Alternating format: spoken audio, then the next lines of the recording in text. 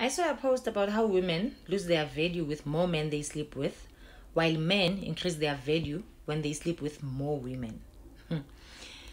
I find this double standard to be quite absurd, honestly, because no one wants a partner who has been sleeping around despite their gender.